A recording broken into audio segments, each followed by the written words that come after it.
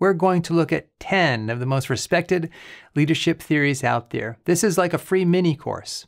What I've done is taken a string of individual videos I've already posted, and I'm patching them together to put these different models and theories in one place so that you can see the development, the arc in roughly chronological order. And here's what we'll cover. Number 1, the traits approach to leadership. 2, leadership styles, which include the democratic, autocratic, and laissez-faire styles. 3, the behavioral or skills-based approaches that look at both task and relationship behaviors. 4, the situational approach to leadership. 5, transactional. 6, transformational. And 7, the charismatic approaches to leadership. 8, the vertical dyad linkage model. 9, leader-member exchange theory. And 10, servant leadership. I won't cover all theories, but these are 10 highly respected theories. Before we jump in, I have 3 free resources for you. The first is a PDF download that will help you become a more confident public speaker. The second is a PDF download on the top 5 essential communication skills for professionals. And third, you can take a look at any of my online classes at the Communication Coach Academy. There's always at least one free class on that website. I put links to those 3 resources in the description below. Now let's jump right in and talk about the first theory, the trait approach to leadership. We are going to talk about the traits theory of leadership. This is a valuable approach, but it's not without its critics. So let's get into it.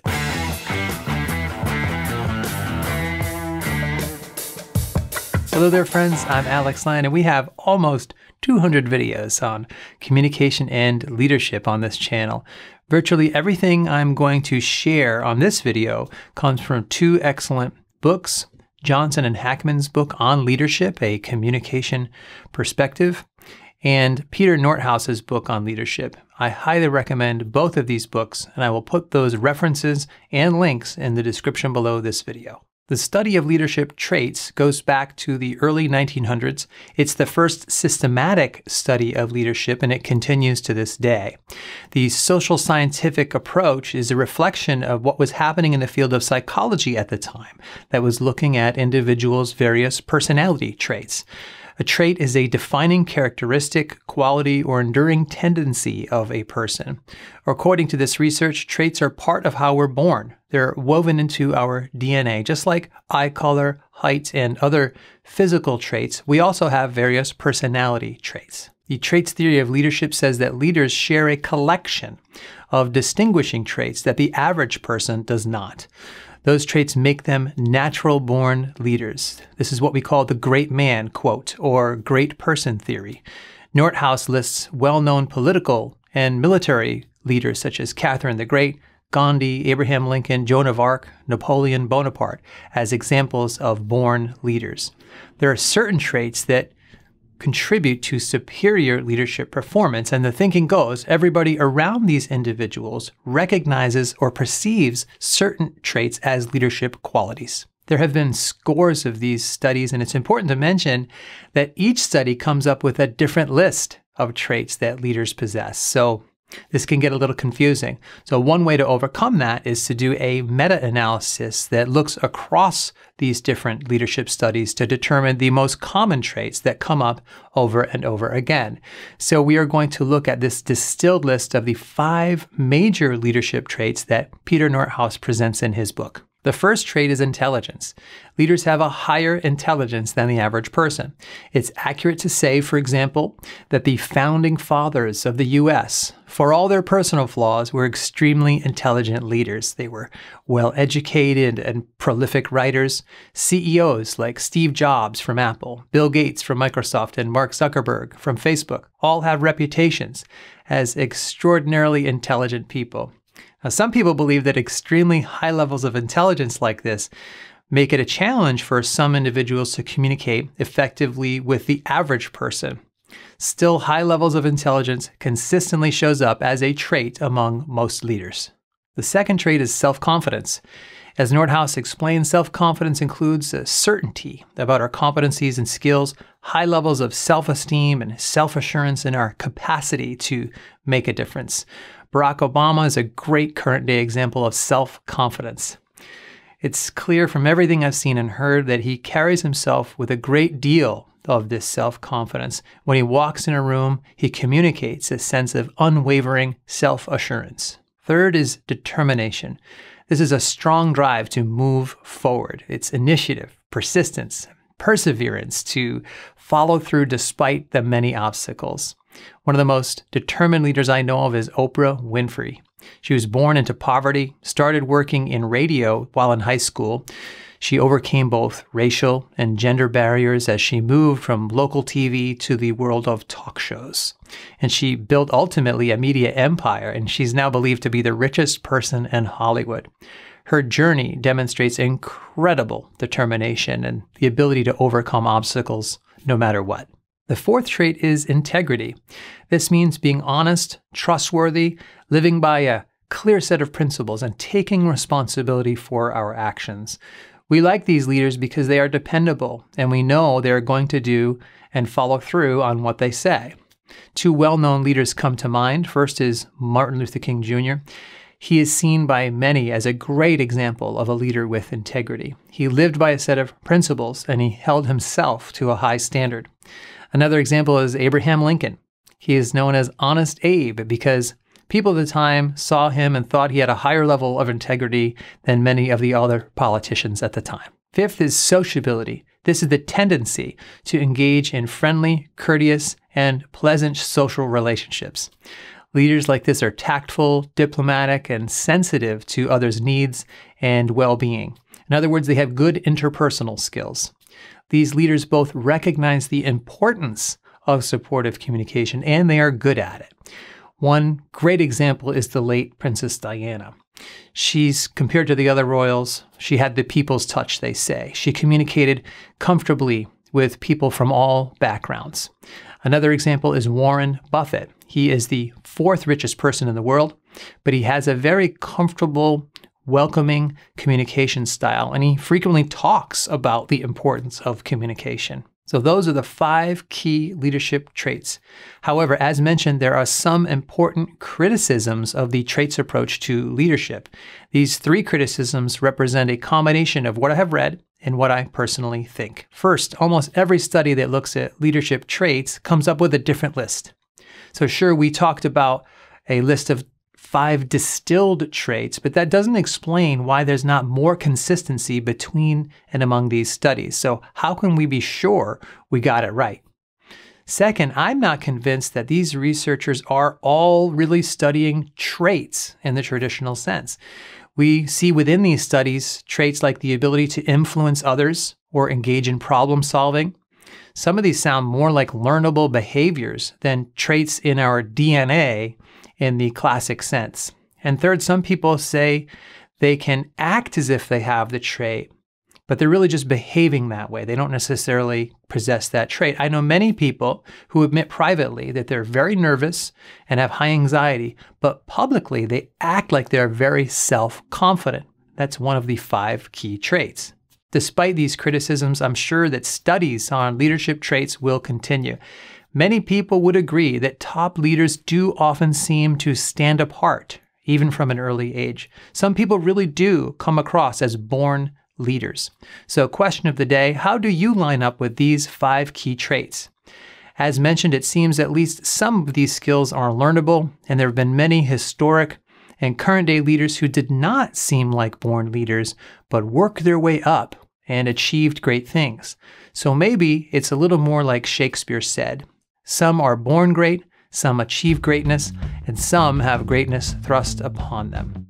Hello again. If you haven't subscribed yet to this channel, feel free to do so now and ring the bell so you get notifications whenever I post a video. And remember to also look at the free resources I mentioned in the description below this video. Now let's get back into this free mini course and look at the 3 dominant leadership styles.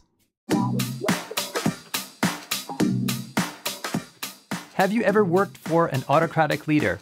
Or even more importantly, do you have an autocratic leadership style yourself? Let's look at the ins and outs. Foundational leadership research started in the 1930s. Lewin, Lippitt, and White wrote an article in 1939 in the Journal of Social Psychology that many researchers still cite as the big first study that kicked off this area of research. Lewin and his co-authors asked the question in their study, is not the democratic group life more pleasant, but authoritarianism more efficient? People then and now have a lot of opinions about the different styles of leadership. Lewin and his co-authors set out to get some research-driven answers to these questions. We'll look at more of their research in a moment. To help visualize it, there are some well-known autocratic leaders in movies like Darth Vader from Star Wars, Captain Sobel in The Band of Brothers, and Miranda Priestley in The Devil Wears Prada, played by Meryl Streep. These are obviously exaggerations, but they all have autocratic tendencies in common. A basic description of the autocratic style goes like this. It is an authoritarian, boss-centered approach to leadership and management. The term autocratic is perhaps more commonly used than the term authoritarianism, but essentially they mean the same thing. These leaders assume full control of the group, the goals, and the decisions. These leaders centralize decision-making and power. Some researchers describe this approach as an absolute control approach for the leader over the entire operation. When it comes to communication, it's no surprise that they have a top-down approach and they dictate instructions, policies, and activities to the group, and they expect followers to comply. It's a control-compliance relationship. These leaders take little or no input from group members. They are not asking followers for their feedback. They make decisions based upon their own perspective of a situation. When it comes to decision making, I picture the autocratic leader coming into a room and just telling people what to do. In terms of how they relate to followers, autocratic leaders establish a high power distance between themselves and everybody else. There are clear, unequal power dynamics going on between the leader and the followers. And that's because these leaders rely heavily on their positions of authority. French and Raven call this legitimate authority.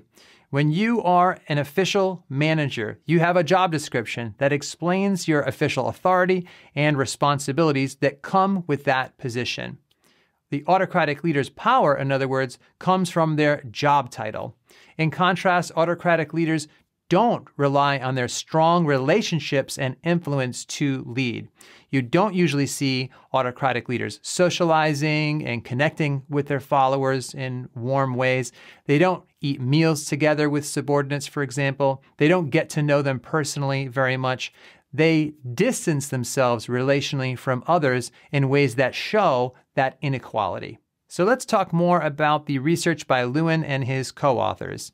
These authors did experiments leading groups of 10-year-olds, in fact, and to me, it's interesting that this research started with a teacher-student dynamic. If you think of the various teachers that you have had over your life, it's possible that some of them had an autocratic style. The children were put into a number of small groups, and they were asked to perform various tasks like making theatrical masks, painting murals, carving soap, and making model airplanes.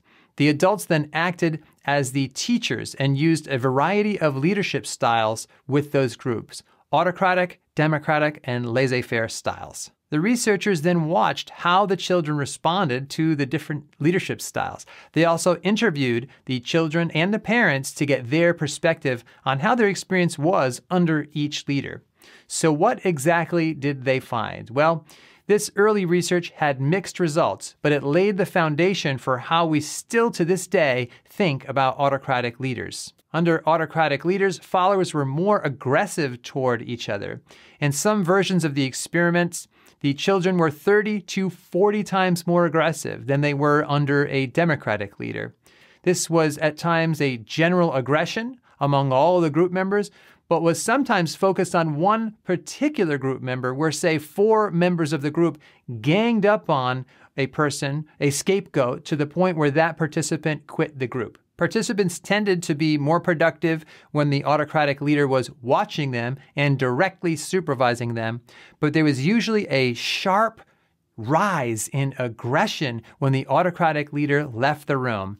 In other experiments, participants were much more resigned and apathetic, and they didn't get aggressive under an autocratic leader. They basically shut down. So in terms of strengths and weaknesses, let's start with these strengths.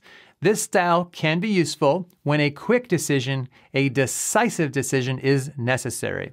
For example, when there's a crisis situation, there's not enough time to gather everybody together and get lots of feedback. Sometimes a delayed decision will be much worse than the leader just making a decision on their own. It's also useful when you have low-skilled workers who essentially need to be told what to do. And this aligns with part of what Hersey and Blanchard's model of situational leadership says.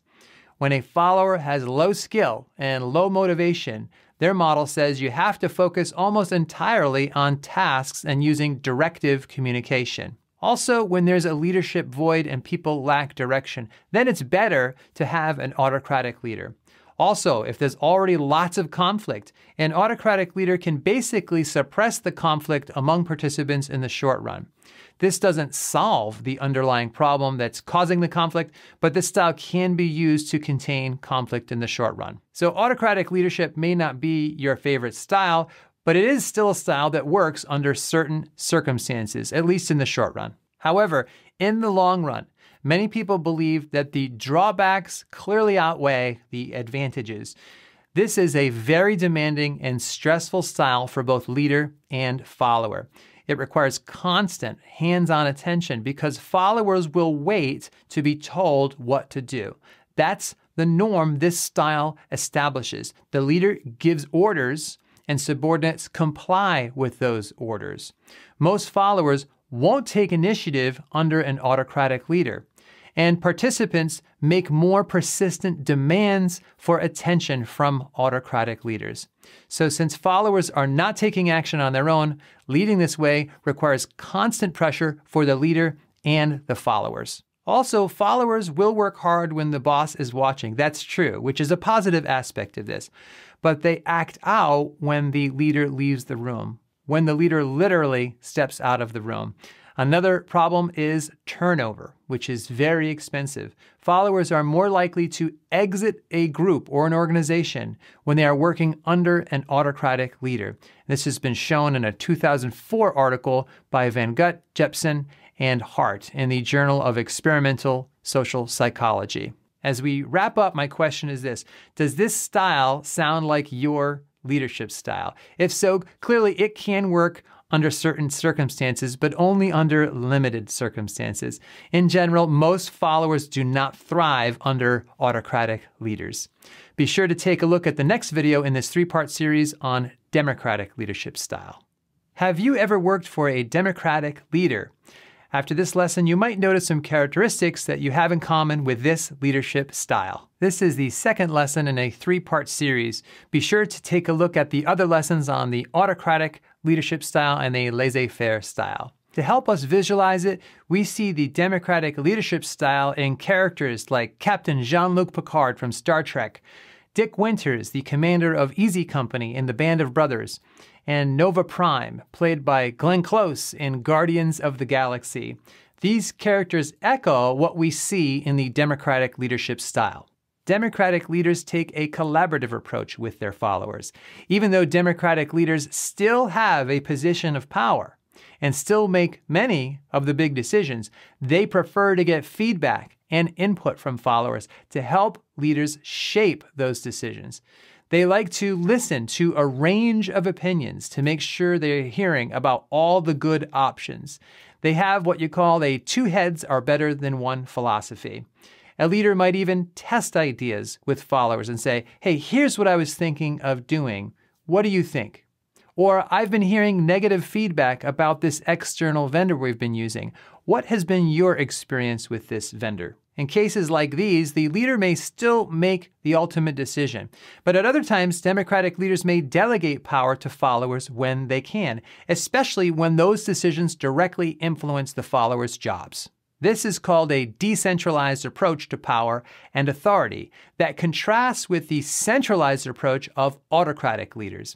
In other words, as the official leader, a democratic leader still has the right to make decisions, just like the autocratic leader, but instead delegates those decisions and provides the freedom to followers to make the best choices possible. So let's say a department, a team, is about to purchase new computers. A democratic leader would likely give some basic criteria on cost or compatibility, but then delegate the final decision, and each follower would purchase their own computer. I'd like to make an important point about this. If a decision goes badly, the democratic leader is not off the hook. They are still responsible for the outcomes and for the team decisions. So they're not handing their power and responsibility over. They can't delegate their accountability. They just believe the best decisions will be made with lots of input from their followers. In terms of power distance, democratic leaders tend to have more equal relationships between themselves and followers. So they establish a low power distance compared to autocratic leaders. The gap between the leader and the follower does not feel as obvious. To make that concrete, democratic leaders would be more approachable and friendly in conversations and make efforts to connect with followers. They have good communication and might ask followers about their projects and about their lives outside of work and react more spontaneously in conversations. To be clear, democratic leaders still have what French and Raven call legitimate power that is tied to their position, but they don't emphasize that. They tend to rely more on mutually beneficial relationships with followers to have that influence. They trust their followers to provide helpful feedback and to make good decisions. In terms of outcomes, many followers prefer to work for this type of leader. I was recently looking at a 2019 study on the leadership styles of headmasters over the teachers they supervise in the Journal of Education, Teaching, and Learning. And these authors found that the headmasters with the democratic style of leadership had a clear positive influence in handling discipline situations with teachers. It's important to note that the autocratic and laissez-faire headmasters did still address discipline and showed some effectiveness with followers. But the democratic style was the most effective. It was more effective than laissez-faire. And then lastly, autocratic leaders were the least effective. So those other styles still were effective, just not as effective as democratic leaders. Let's look at the ups and downs of the style. We'll start with the strengths. Democratic leaders tend to make high-quality, informed decisions. They gather lots of input, so their decisions are very likely to be supported and executed by their followers. Followers of democratic leaders can get more creative and innovative because they are given room to practice problem solving. Democratic leaders get consistent, long-term productivity out of their followers, and this is a key difference between democratic and autocratic leaders. When an autocratic leader leaves the room, their followers do not work as hard. In contrast, democratic leaders' followers work hard whether they are in the room observing or not.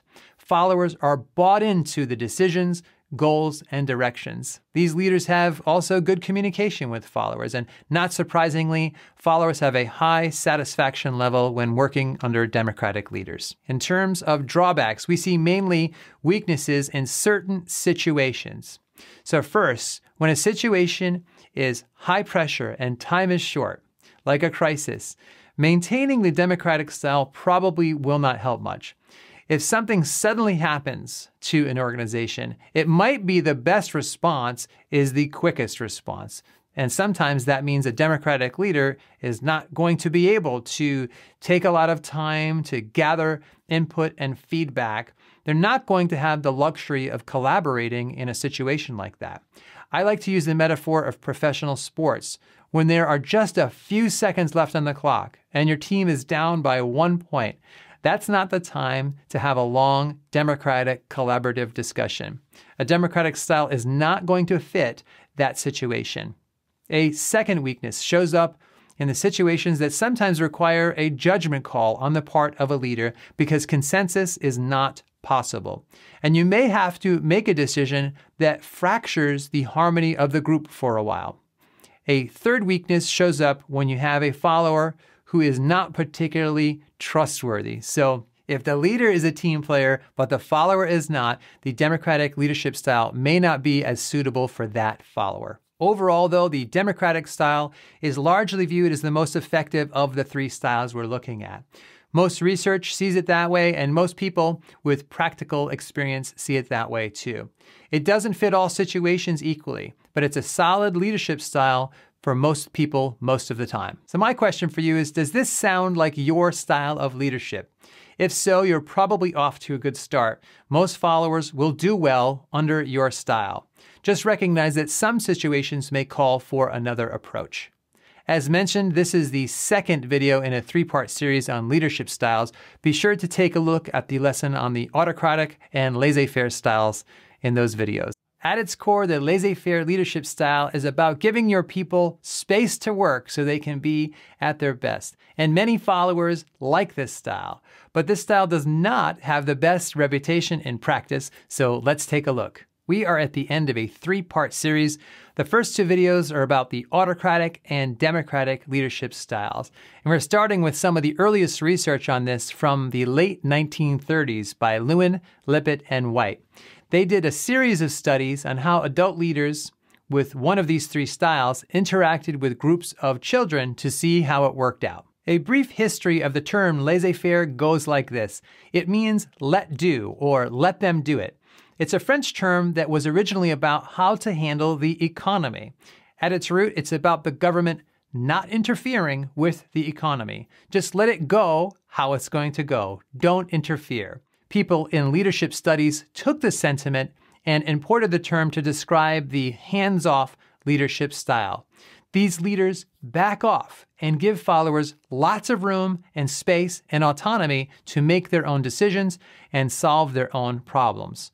Ronald Reagan, the president, was often mentioned as a classic laissez-faire leader. He once said directly, in fact, surround yourself with the best people you can find, delegate authority, and don't interfere as long as the policy you've decided upon is being carried out. In other words, let them do it. And because of this, some critics call this style a zero leadership style. In other words, some people say it's not really leadership at all. But I think there's more to this, as we will see.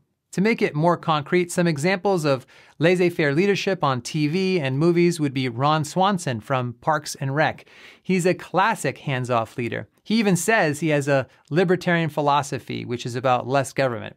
Michael Scott from The Office, at least some aspects of his style are giving people space to work or not work, as the case may be.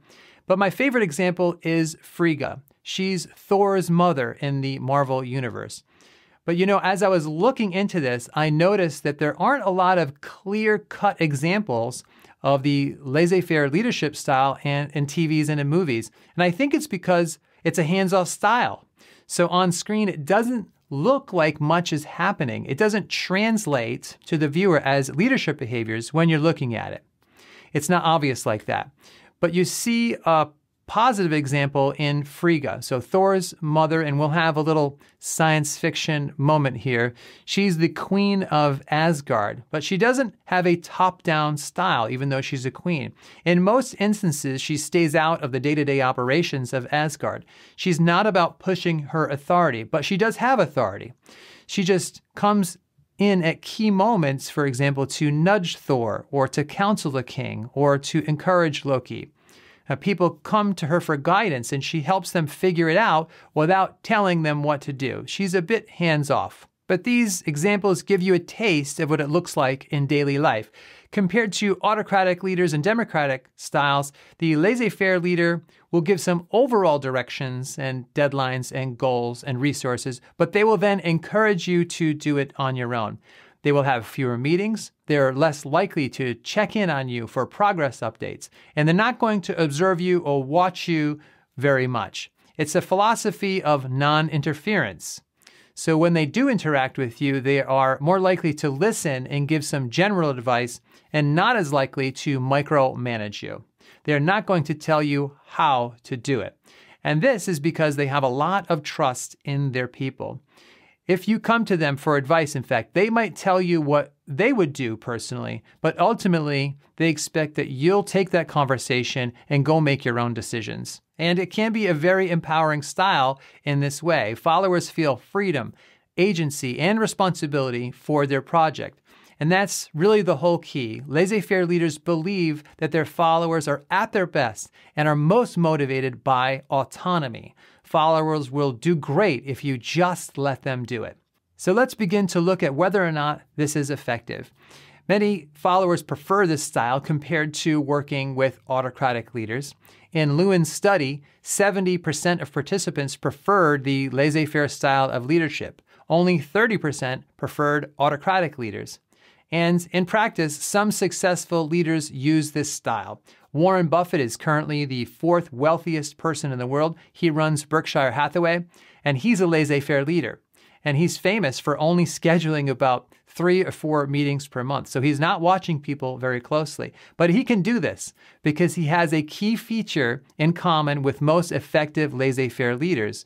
And it's a feature that Ronald Reagan mentioned. The best case scenario is that these leaders surround themselves with the very best people they can possibly find. If you're only dealing with followers who are the smartest, most educated, self-motivated, and competent people, then you really don't need to supervise them very closely. They know how to do it. They're excited to do it. So giving them space to do their work makes sense. But this style is not generally effective. There are lots of studies that say this amount of freedom can cause stress for followers. In fact, in Lewin's original study, some participants preferred working under autocratic leaders. These participants said about their laissez-faire leaders, he had too few things for us to do, and he let us figure things out too much. The ambiguity and lack of clarity can be stressful for some followers, but still, head-to-head, 70% of Lewin's participants preferred laissez-faire leaders over autocratic leaders. In the video on the democratic leadership style, I mentioned the 2019 study on leadership styles of headmasters over the teachers they supervised. The authors note that all 3 styles were effective in dealing with discipline issues.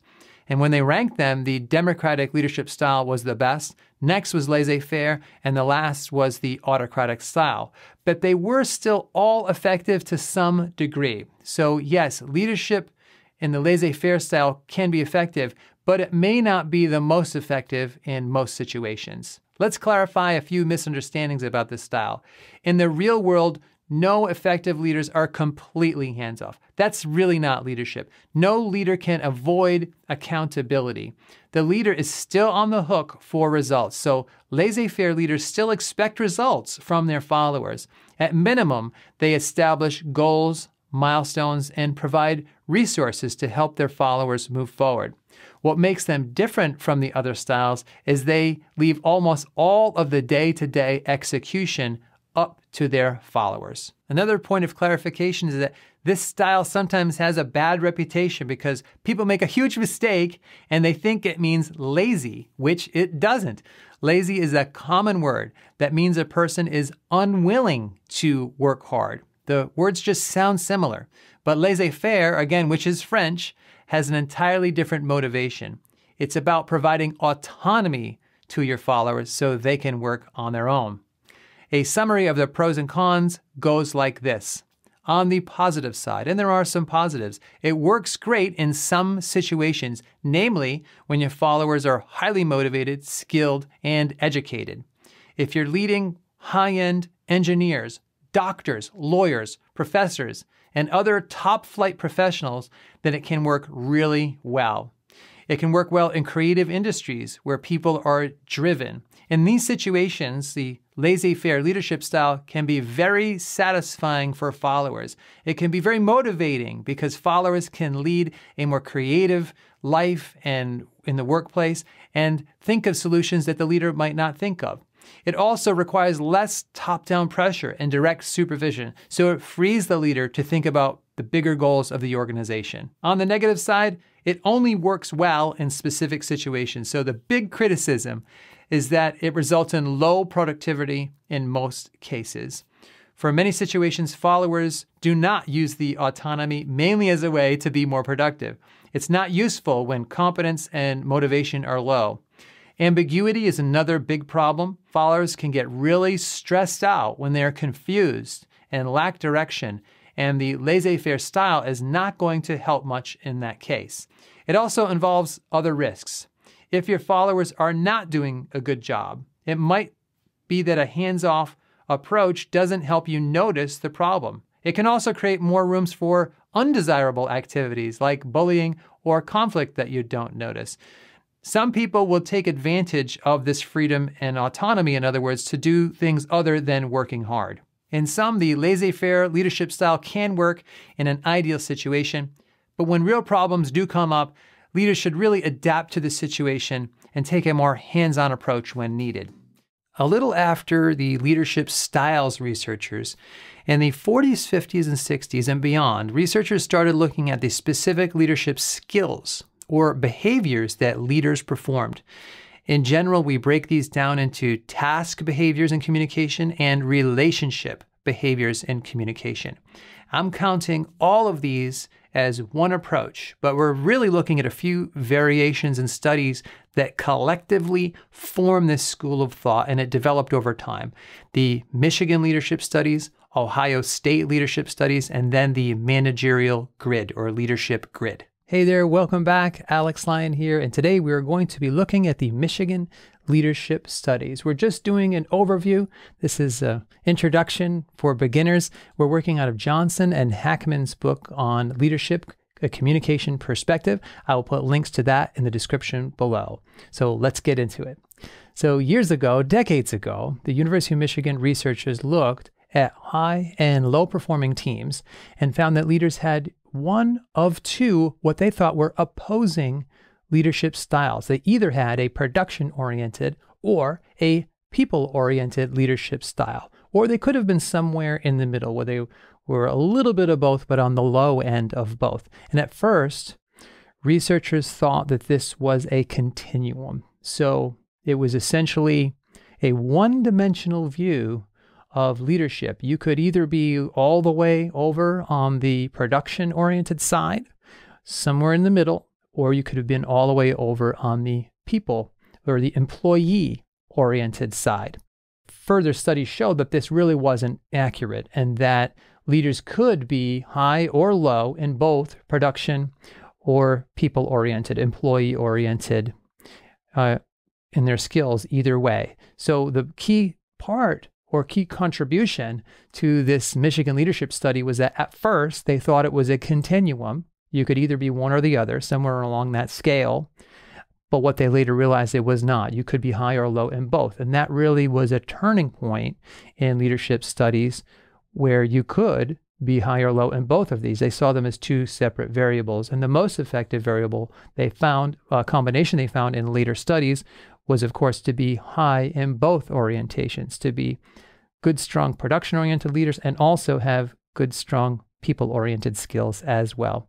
So question of the day, which one do you think you are? Do you think you lean more toward production personally, and that's your focus? Or do you tend to be more employee or people-oriented in your style, your approach? Or do you happen to be strong or weak in both of them? I would love to hear an evaluation of how you think you show up when you're in any kind of leadership position. I look forward to reading those comments in that section below the video.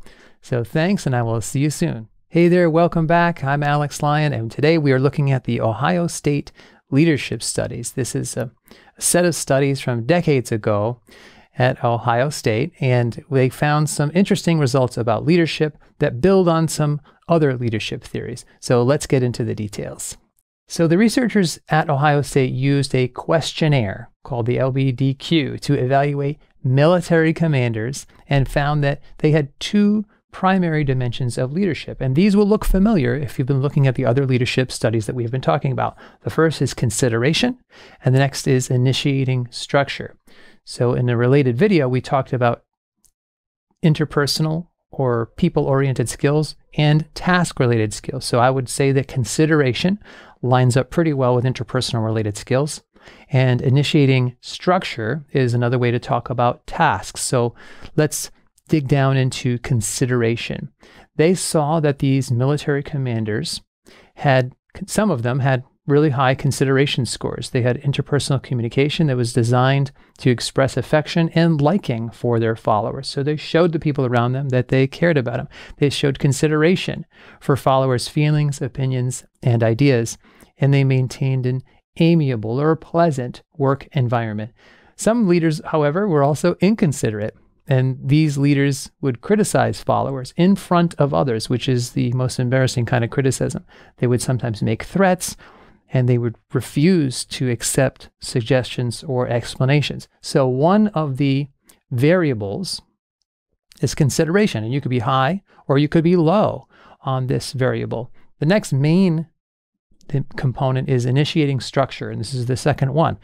And this, again, lines up with task-oriented or production-oriented activities like we have seen in some other studies. This is where you're initiating or sparking action.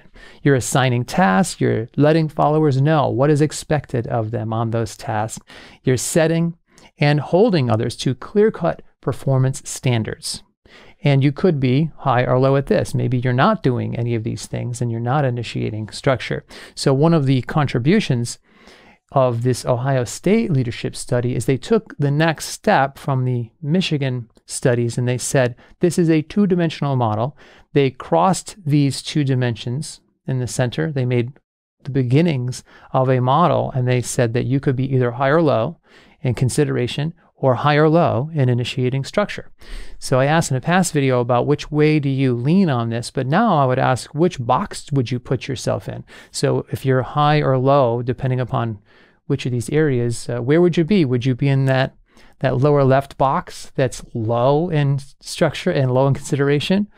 Or one of the other boxes? Perhaps you're both high in your initiating structure and high in your consideration scores. I'm wondering what box, and you can just describe it in the comments section below. So question of the day, which one are you? Are you in the bottom left, top right, which is like the ideal one, or bottom right? I look forward to hearing those comments in that section below, and I will see you soon.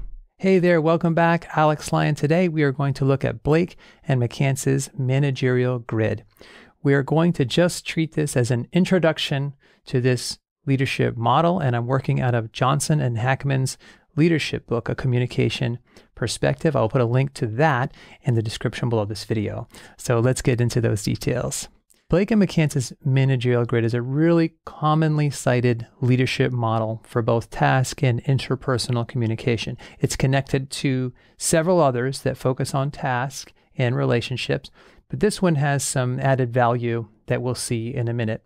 It identifies the communication style using an X and Y axis, and that shows the leader's emphasis. So the X-axis is a concern for production, and the Y-axis is a concern for people. And you're going to see these kinds of variables, those dimensions, in many other leadership theories from that era, the 40s, 50s, and 60s.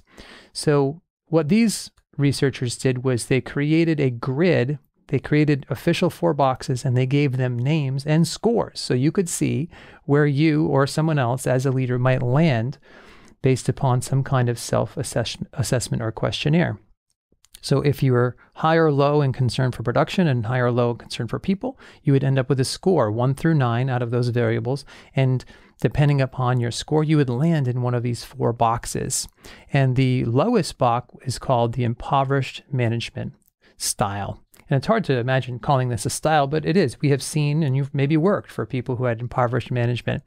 This is where there's really no active attempt on the part of the leader to influence the outcomes of how you're going to, as a follower, enact these tasks. There's a very, the leader might assign you the work, but then the person will leave you to complete it one way or the other. There's just not a lot of hands-on attention in any way.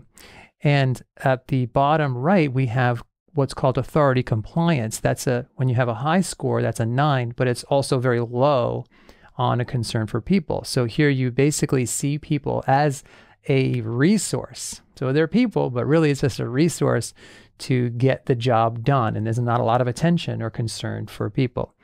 right in the middle is called the middle of the road management style. And here's where you show an adequate level of concern for both production and for people.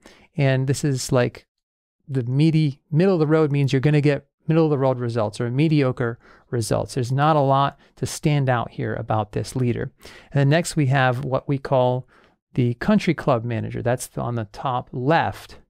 That's where there's a high concern for people and lots of attention to building a positive work environment, creating a supportive and friendly atmosphere, but you're really not emphasizing tasks so much in a hands-on way. Now, the country club manager may want tasks accomplished, but isn't going to be pushy on that. The country club manager thinks that by investing in the relationships, that is one of the better ways to get beneficial production outcomes. And then we have the team management approach, which is a high score. You might have in this box, the highest score would be a 9 on production and 9 on people.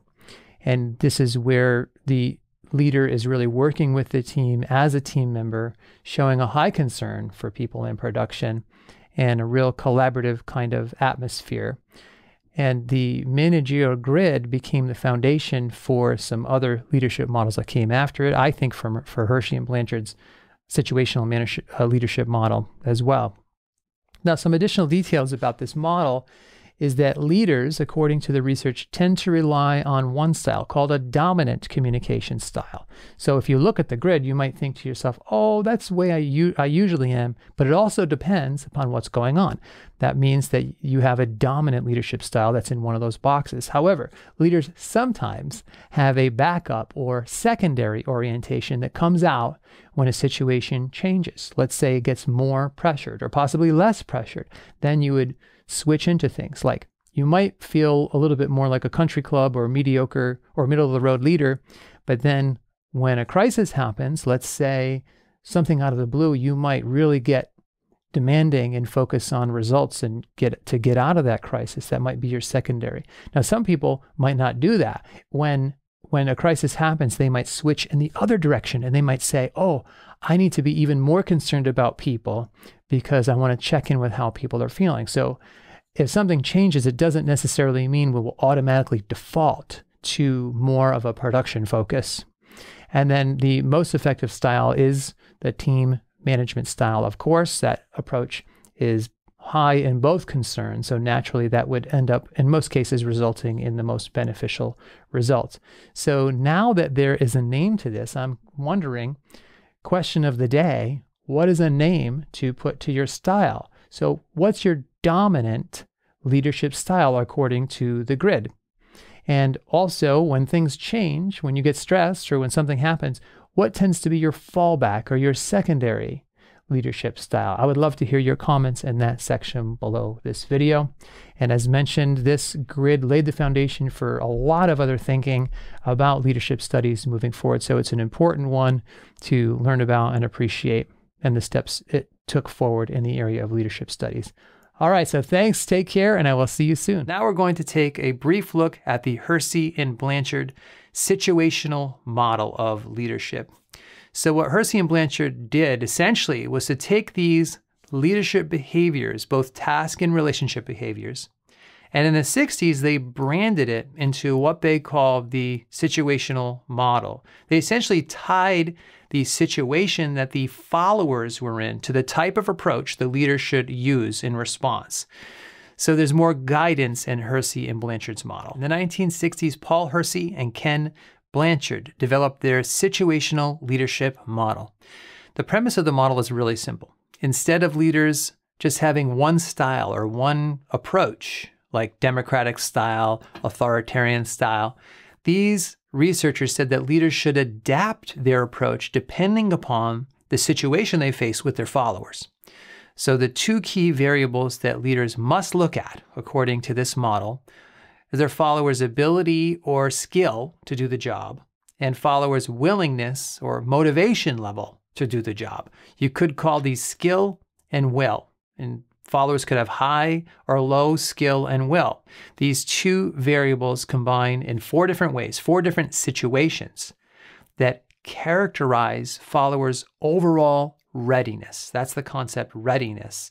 And that readiness tells the leader how they should respond. And we'll look at the 4 situations in a second, but I would like to use the metaphor of how an athletic coach relates to his or her players to help explain this. To me, a good coach will be able to respond in all 4 ways depending upon how ready and willing each athlete is in a given situation. So according to this model, we have 4 readiness levels. Level 1 is when the follower has a low ability and also a low willingness level. So the athlete or employee lacks both skill and will. They lack motivation and their ability. So in this situation, Hersey and Blanchard say the leader should use high task-directed communication, but low relationship communication. If a follower has low ability and low motivation, the situation essentially means the leader has to direct the follower or athlete on exactly what to do, piece by piece. Readiness level 2 is where the follower or athlete, for example, has a low ability but a high willingness. So they don't have much skill, but they are very motivated and committed. If you've ever seen the movie Rudy, this football player fits this description. He was really fired up. He just wasn't very good. And that situation says that the leader should provide both high task communication and high relationship communication. The leader instructs the follower on their task and also keeps the person motivated. They want to keep the follower encouraged so they will get better and see better results. Readiness level 3 is where the follower has a high ability but low willingness. So they're skilled, but they don't have much motivation. You see this sometimes with athletes where they have an extreme amount of natural talent, but they're a little bit lazy in practice. They don't get motivated until it's a big game. And when leaders face this situation, Hersey and Blanchard say that the best course of action is to get the follower participating in decision-making. You want the follower to be involved. Help them feel more ownership over the project. Hersey and Blanchard believe that will provide the extra motivation to get the follower pumped up. Task communication isn't really necessary for readiness level 3 because they already know and have all the skills that they need. And readiness level 4 is where the follower has both ability and high willingness. So they have the skill and the will. In situations like this, the leader would simply delegate projects to these followers and let them do it.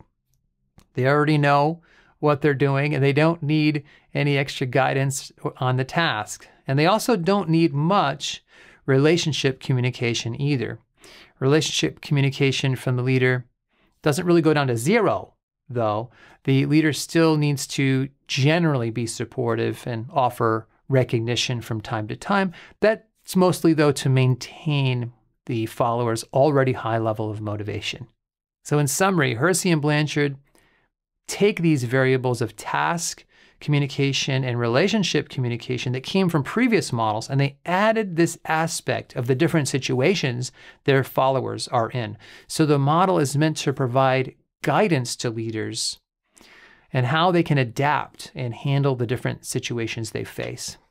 And by the way, there's a really nice graphic that Hersey and Blanchard developed, but from what I understand, it's not a great idea to use the graphic without permission. And I don't have permission to use it in this video, but you can certainly look for it online because I have seen it elsewhere. So my question for you is, what are your thoughts about the situational leadership model? I would love to hear your comments in that section below the video.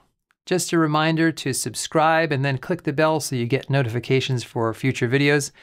And again, feel free to look at those free resources I mentioned in the description below.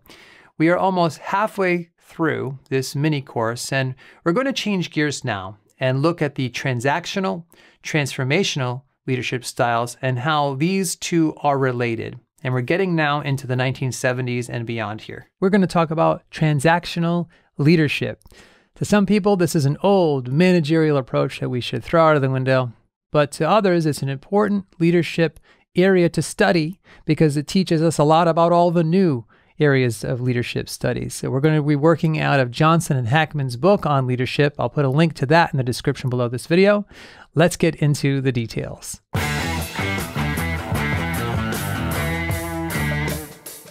As I understand it, James McGregor Burns first wrote about transactional leadership in his book called Leadership, and Burns based his thinking on Maslow's hierarchy of needs. We have 5 levels of needs that people are all pursuing at different points, and the idea is transactional leaders are concerned mostly with satisfying the physiological safety and belonging needs of their followers.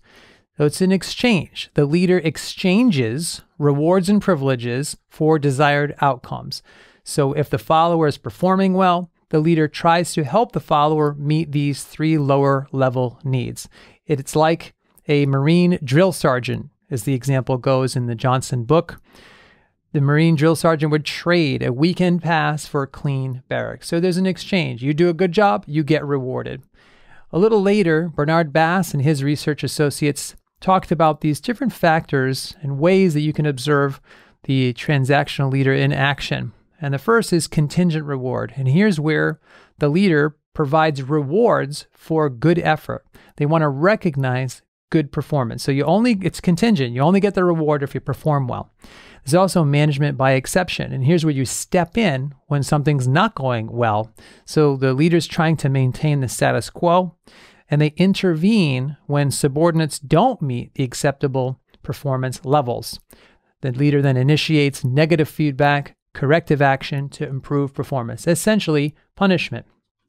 Now, even though this sounds very old school, and it's really a managerial approach as much as it is a leadership approach, some very successful leaders have had this style. You may know some of them, and there are some very well-known people in the public. For example, Vince Lombardi is a famous coach, football coach, considered one of the most successful coaches of all time, but he was known as being a very transactional leader. In fact, as many coaches are. So if you performed well, did your job well on the field, you got rewarded. You got to continue to be a starter.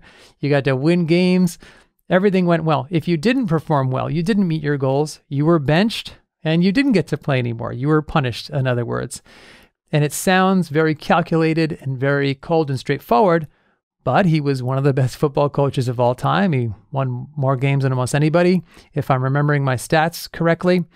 So these are the kinds of transactional leaders that can become successful. And it's not just coaches in sports. There are other types. For example, in corporate settings, they say Bill Gates is a transactional leader. He's all about setting clear goals, and he sees clear goals as that natural motivation to help followers see that they can succeed. He's known as being transactional. He's not a particularly inspirational figure when you hear him talk and in the way he leads, but he does help his followers reach their goals and they get rewarded.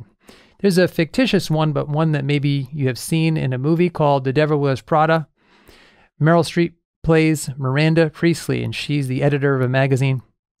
She's harsh, she's tough to work with, but she is a good example of a transactional leader. So she is very keen to set extremely high standards and punish people frequently if they don't meet those standards. But she also, in the end, does reward people when they meet those standards. It's rare, but she will reward them in the end. She is an exaggeration, of course. She's a character in the movie, not a real person. But the whole movie essentially illustrates her transactional leadership style. In terms of what does this look like in the moment? Well, the beginning of the interaction, the situation, you'll see the leader establishing clearly defined criteria for good performance and anticipated rewards for successful followers. So they'll know how to get there. Then the leader will be monitoring to evaluate compliance, success, or non-compliance of the followers. They'll be giving bonuses and recognition for accomplishing the goals, and the leader will be punishing poor work or negative outcomes. So very straightforward. I'm not a huge fan of this, but it does have some strengths and some weaknesses. So the advantages are it provides a clear structure, it gives achievable goals, there's a very straightforward and obvious motivation, and it can be a very efficient way to lead. The disadvantages are that it's inflexible and rigid. It's uninspiring context to work under oftentimes because you have to find your own motivation to push for these goals. And it can be very limited in terms of the follower engagement. So question of the day, what do you think of this transactional leadership style? Do you think it's old-fashioned? Do you think we should leave it behind? Or do you think at least understanding it has some value, so if nothing else, you can move forward from there? We are going to look at transformational leadership theory.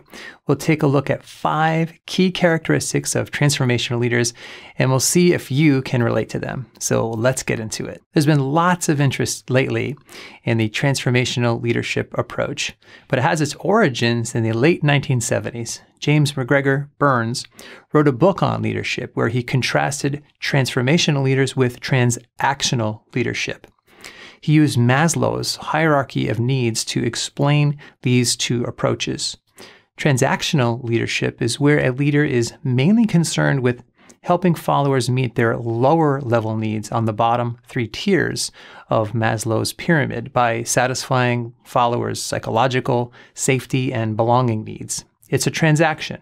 In exchange for followers' hard work, transactional leaders help followers secure these rewards. Transformational leaders take that to the next level and attempt to engage the entire person to satisfy followers' lower level needs that I mentioned, and also their higher level needs on Maslow's hierarchy, esteem and self-actualization. According to Burns, transformational leaders enhance followers' level of motivation, commitment, and ownership. Ultimately, the thinking goes, this transforms followers into leaders themselves. Johnson and Heckman describe the 5 key characteristics of transformational leaders. Let's see if you can relate to any of these personally. First, transformational leaders are creative. They're always looking for new ideas and ways to do things. They challenge business as usual.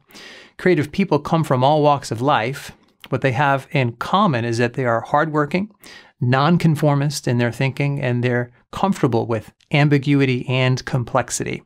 A great example of this is Dave Kelly. He's the founder of IDEO, the most successful product design firm in the world.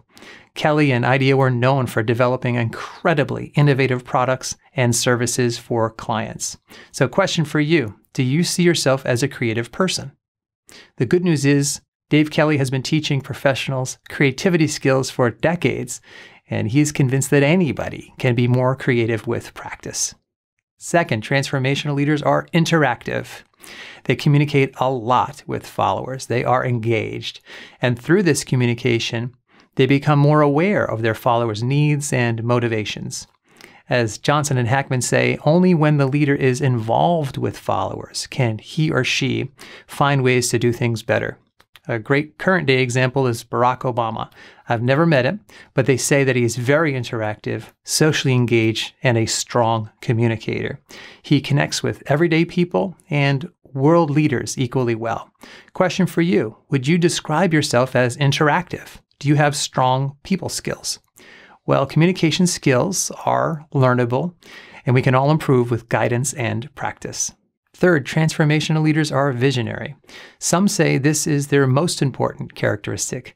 They can explain in concise and clear language where they want to take the organization. They're able to explain the goal with a sense of purpose in ways that energize people and creates a standard of excellence that inspires followers.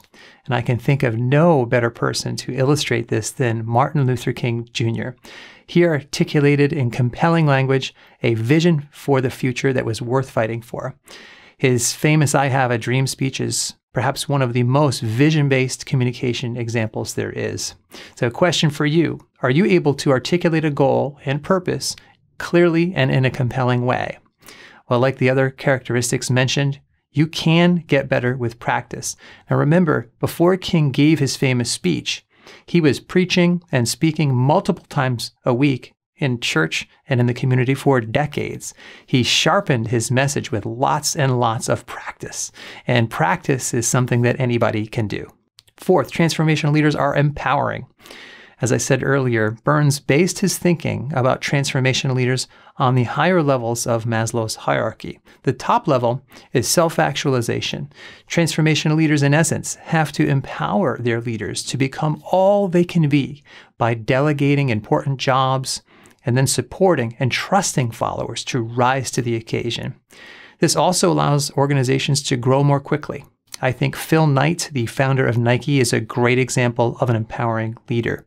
In his book, Shoe Dog, he described the early years at Nike when he was hiring employees. He quickly recognized that if he wanted Nike to grow, he had to empower his employees to build the business and sell more shoes without his day-to-day direct involvement in every decision. So, question for you, are you able to delegate, encourage, and trust others to take action?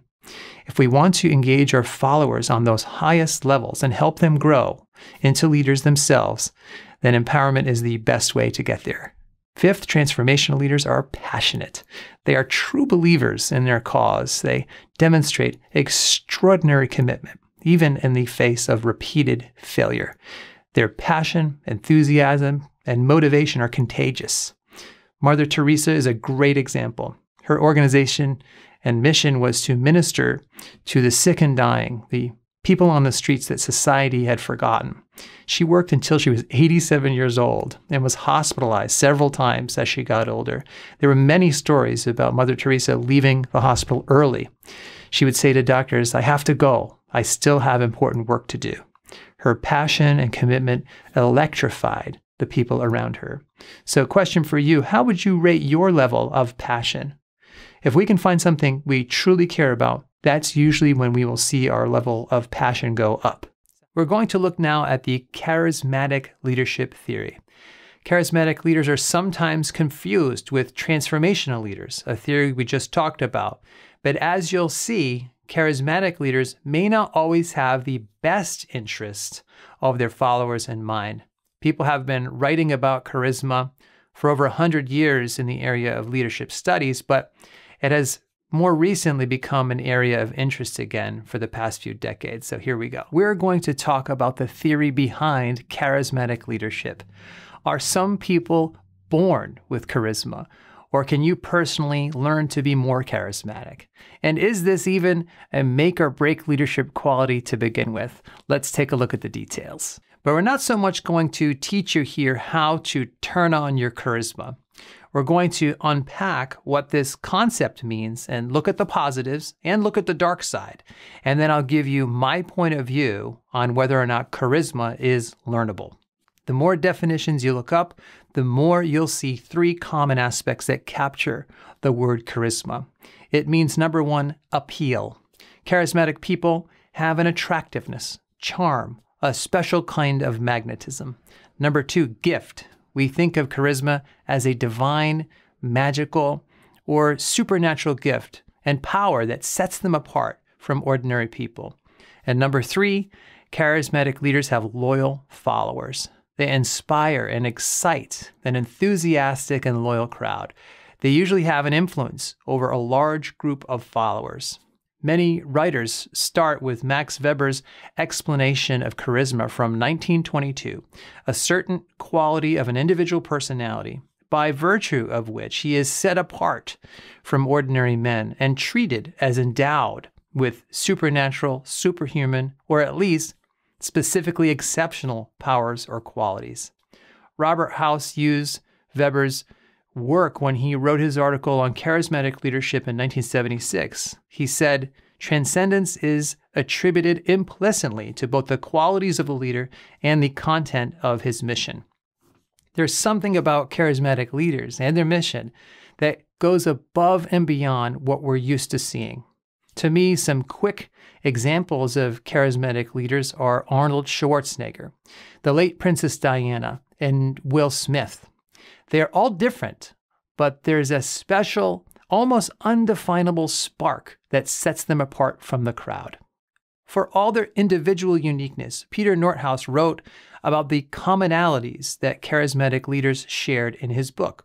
He spells out the 5 qualities or typical behaviors we see in good charismatic leaders.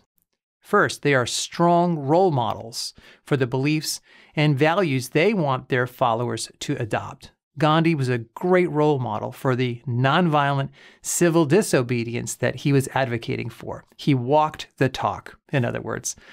Second, charismatic leaders demonstrate competence to their followers. They at least appear as if they know what they're doing. Third, they communicate goals. These goals are usually driven by a clear ideological or moral position. Martin Luther King Jr., for example, drove his message with a clear and moral position. Fourth, they communicate high expectations for their followers and believe their followers' ability to meet those expectations. This gives followers the confidence that they can succeed. And fifth, charismatic leaders arouse the motives of followers. We can see this in JFK's famous quotation, "Ask not what your country can do for you, ask what you can do for your country." He aroused the motive of service that he wanted his followers to translate into action.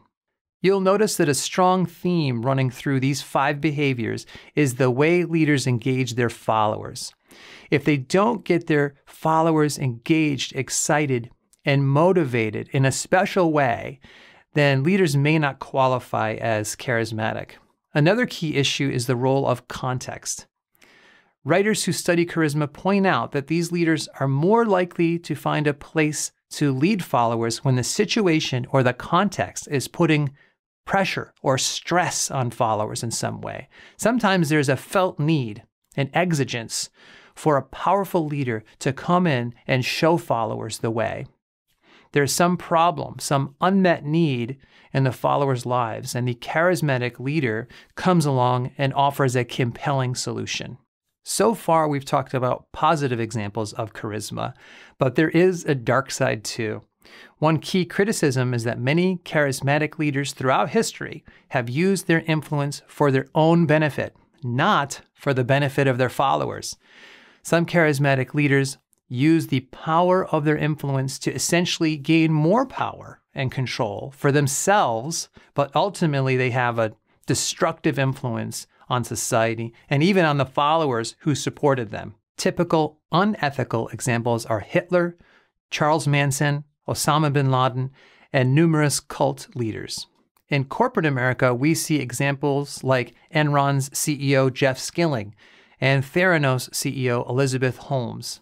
In the movie Wonder Woman 1984, the bad guy, Max Lord, is an example of a charismatic but ultimately unethical leader. Charisma and ethics do not come in a package. I also want to talk about a less obvious and less serious problem that I have seen in everyday life on campus and in professional settings, but it still matters. And I'll call it the leadership skill deficiency. Sometimes I will see individuals with fairly charismatic personalities who can get by on it, at least in the short run. They're outgoing and they stand out and they project a certain amount of confidence.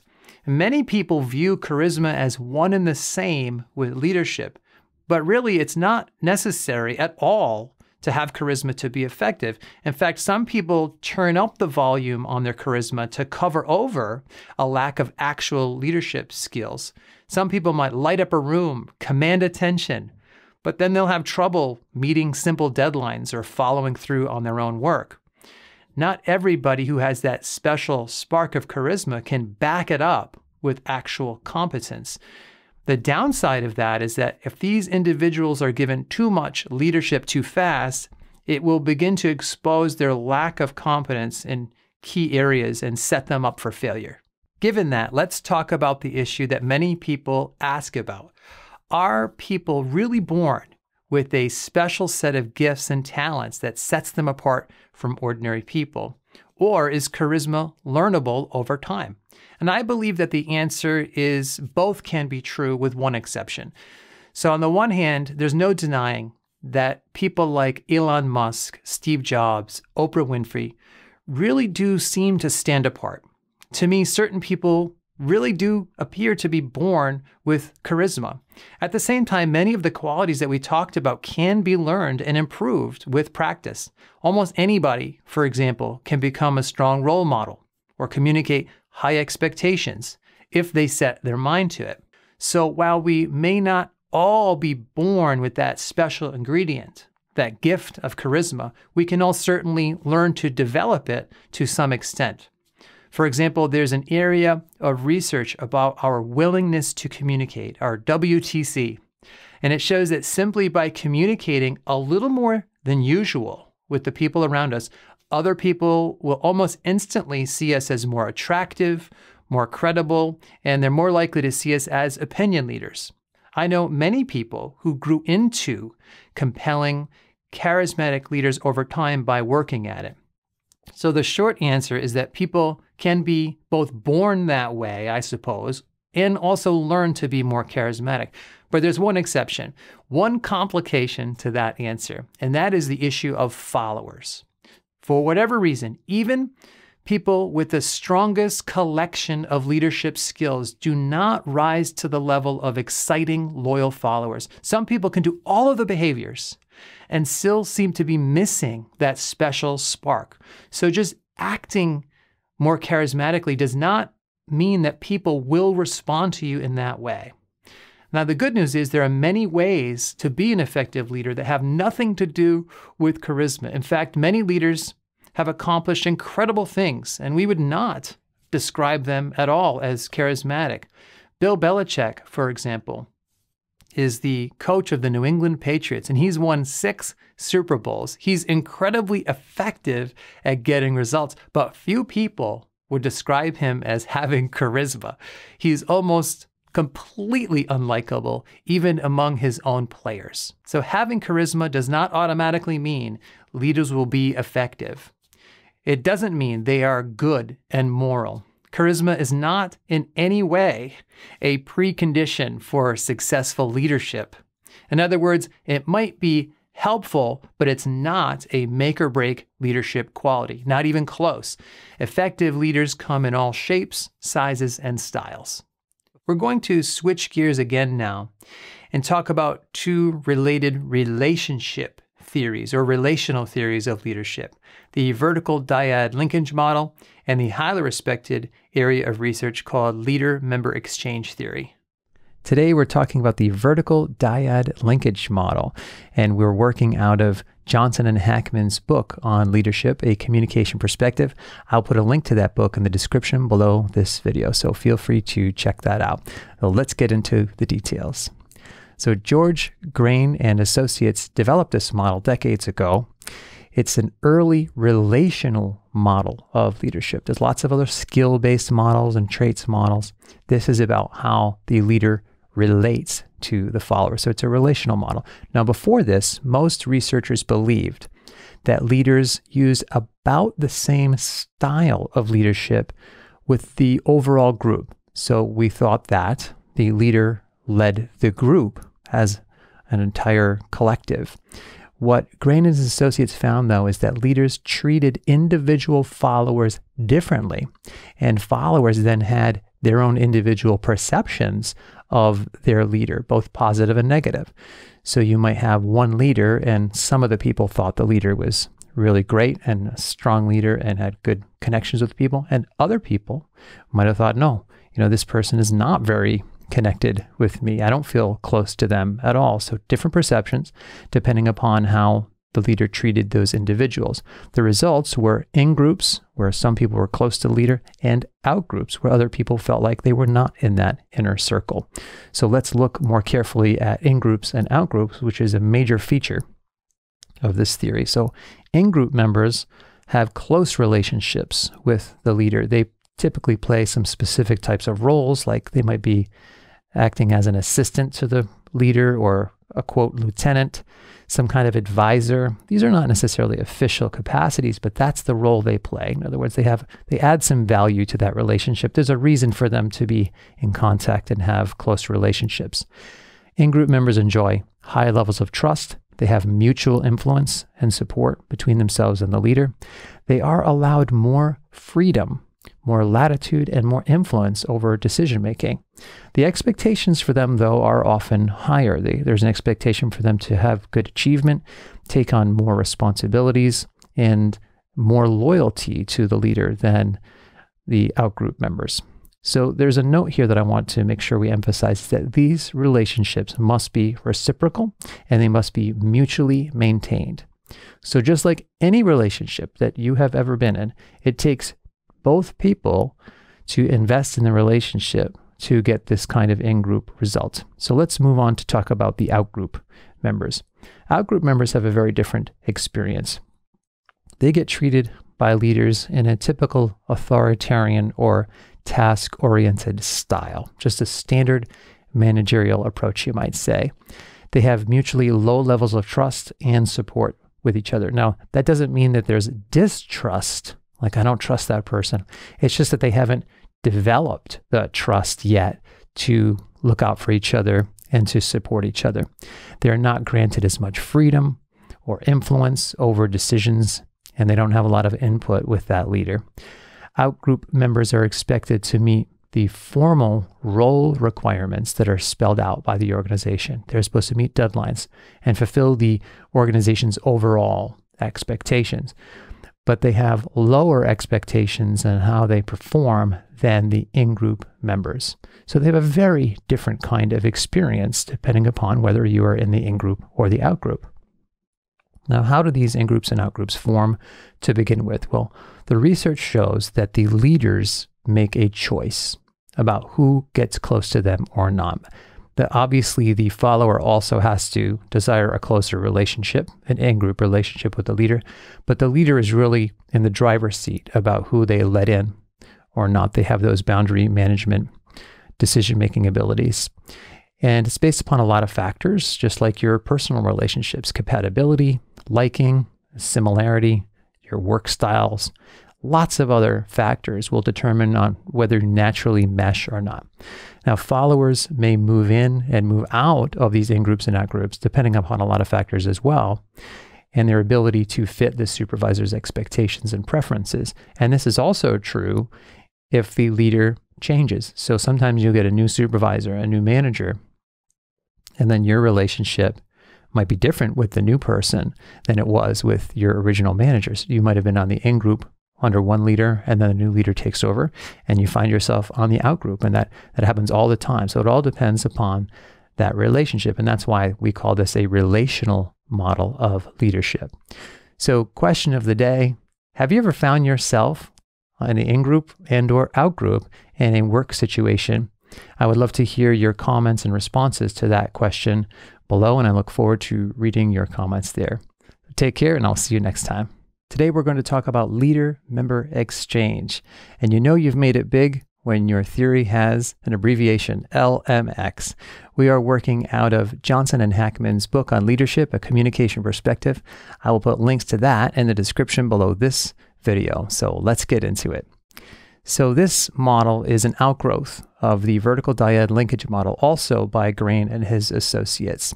And like that model, the LMX takes a relational approach to leadership. This is all about how the leader and the member relate to each other.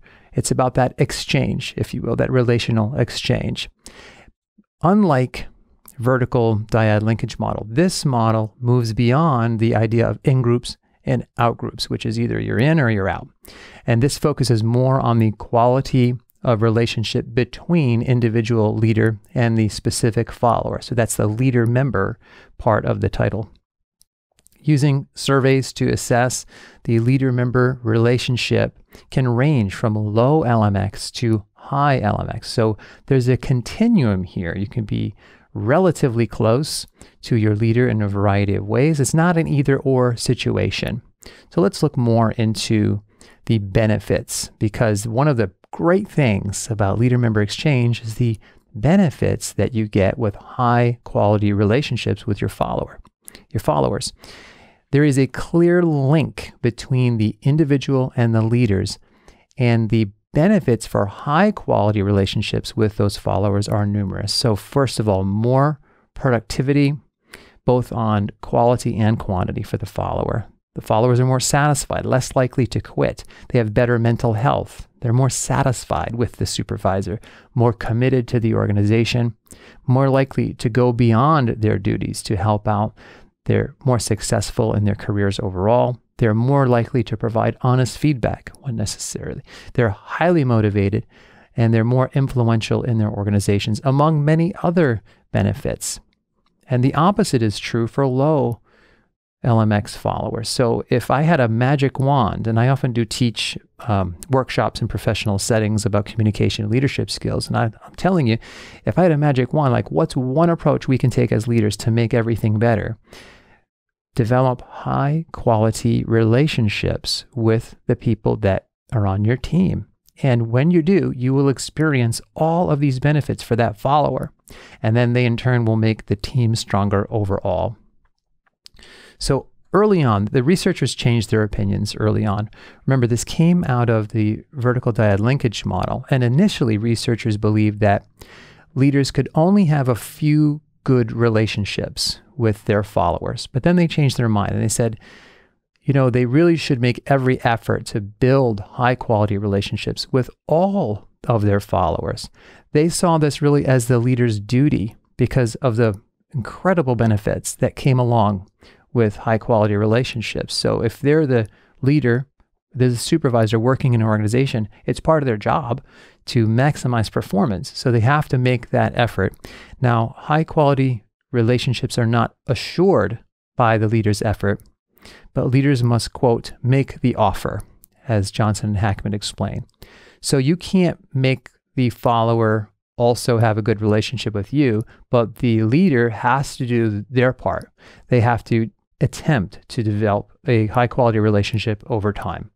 And relationships have phases according to the research. And they start just like any other relationship. First phase is a stranger. So when the leader and the follower meet, they're basically strangers who merely occupy whatever roles they were hired to do in the first place. They have a leader-member dynamic there according to their job descriptions. And the next phase over time is acquaintanceship, just like you develop in your own personal life with other people.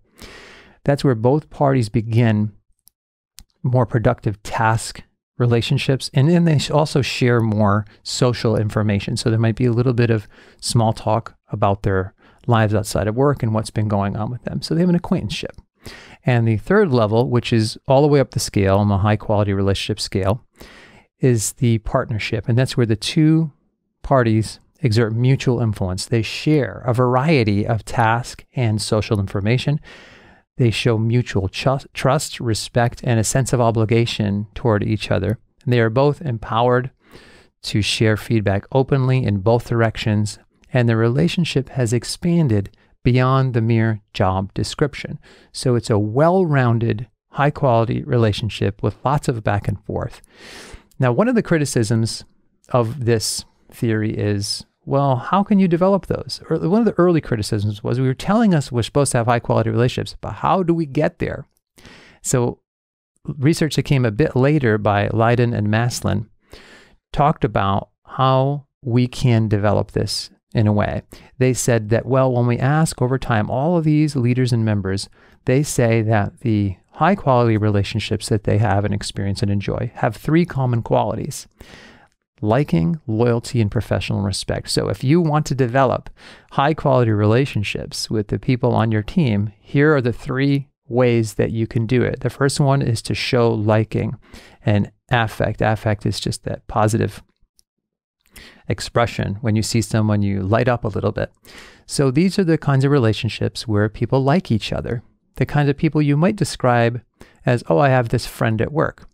And even if you don't hang out outside of work, when you get to work, you enjoy being around this person, you like them, they like you, and it's a positive connection in that way. So that's the first quality of high quality relationships. The second quality is loyalty. The leader and the member must feel a sense of loyalty and obligation to each other, a sense that they have your back, they're going to look out for you. They're going to advocate for you, possibly defend you from criticism if it comes up publicly. So there's a sense that, okay, I'm looking out for you, you're looking out for me, and maybe if I hear about an opportunity or something that connects you, I'll make sure I bring it your way. They're looking out for each other. And the third is professional respect. So when we get to know people over time, maybe you learn that, oh, they're a really high-level soccer player outside of work. It could be something from their personal life that you respect, or something on their resume, like they've won some awards, some achievements.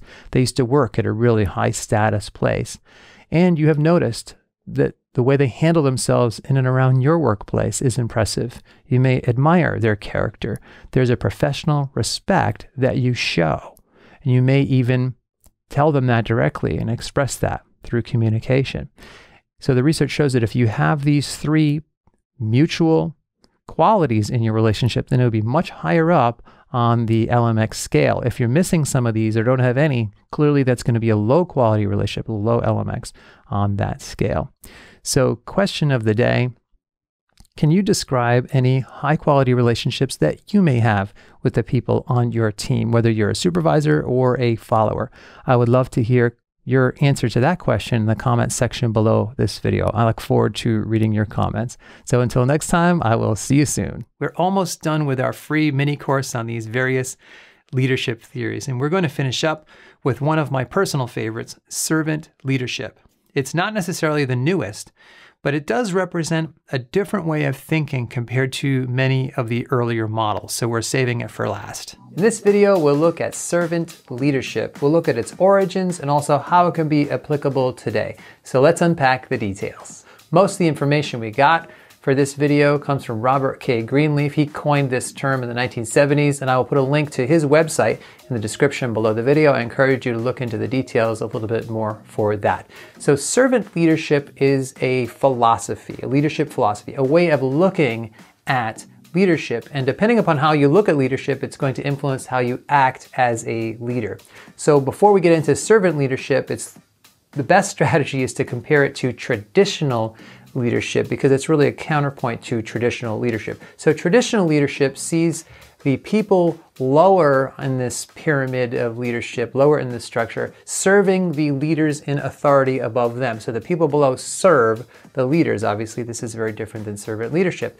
It's a very boss-centered approach, this traditional approach where the person in authority typically is looking to amass more power and more control. And unfortunately, this can devalue other people. People below the leaders often feel, quote, used and abused. And anytime I watch a movie or a show about the Victorian era in England, I start to think about this traditional view of leadership where there's the person in authority, the family that owns the mansion, owns the estate, and the servants literally live below them in the basement of the house oftentimes. And everything that happens in that house is there to serve the family. Now that's, of course, these are movies and I didn't live back then, but I always think about this traditional view of leadership and authority when I watch those movies. So servant leadership really flips this whole equation on its head. This servant leadership is grounded in many of the religions, of course. In fact, Jesus said directly, whoever wants to be first must be the servant of all. So this is a classic servant leadership example. In fact, what he said also was, you don't want to be like the other leaders. You don't want to, quote, lord it over people. So that's definitely servant leadership. Obviously, people are still in charge. They're still the leader, but they're leading by serving, by thinking about how they can benefit the people that are under their care. That's why people like Mother Teresa, Gandhi, Nelson Mandela are classic examples of servant leaders. They have a deep sense of responsibility for the people that they lead. In fact, a lot of people don't know this, but Gandhi was trained as an attorney, as a lawyer. He had a high level of education, but he thought the best way to have influence was to serve. And so he changed his whole lifestyle and approach to lead from that place of being a servant to other people. In today's organizations, it really makes sense to be a servant leader, because the basic idea is that if you invest in other people, then they will help you build a better organization. And that's why you see servant leaders developing other people, essentially bringing out the best in other people, getting them the best training, treating them well, making sure they're fully satisfied at work so that they can contribute and reach their full potential. Servant leaders are known for their good treatment of the people that are under their care, and they're known for cultivating collaboration, trust, and empathy. So that's a brief look at servant leadership and how it contrasts to traditional leadership. So my question of the day to you is, I would love to hear about your examples of servant leadership. Who have you worked for? Now, you don't need to name names, but I would like to hear, oh, I worked for a supervisor at this pizza place and he was a really good servant leader and here's why. I would love to hear your stories and examples below. I can't wait to read them. I think it's really important to articulate these things, to name them so that we know servant leadership when we see it, and we're much more able to do it ourselves as rising leaders. So thanks, God bless, and I will see you in the next video. Well, you did it. You made it to the end, and I hope you have enjoyed learning about these various leadership models as much as I've enjoyed making these videos. I look forward to reading your comments below. Until next time, thanks, God bless, and I will see you in the next video.